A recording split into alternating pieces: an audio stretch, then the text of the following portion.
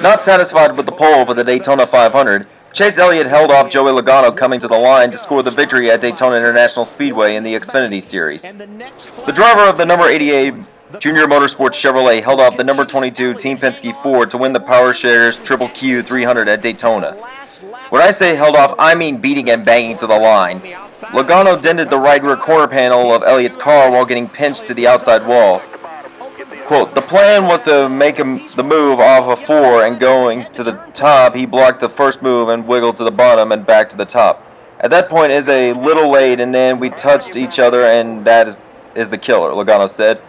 Once we had that touch, it killed our momentum and I couldn't pull him back enough to get in front of him. Casey Kane rounded out the podium in third in his number 5 JR Motorsports Chevrolet. Elliott Sadler finished fourth in the other JR Motorsports Chevrolet. Austin Dillon rounded out the top 5 in his number 2 Richard Childress Racing Chevrolet. Darrell Wallace Jr. finished 6th in his number 6 Roush Fenway Racing Ford, while Brandon Jones came home 7th in his number 33 RCR Chevrolet. Daniel Suarez finished 7th in his number 19 Joe Gibbs Racing Toyota, followed by Blake Cook in 9th in his number 11 Colleague Racing Chevrolet. Brendan Gaughan rounded out the top 10 in his number 62 RCR Chevrolet.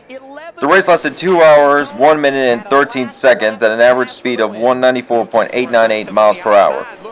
There were 19 lead changes among 9 different leaders. It was slowed down 4 times for 17 laps.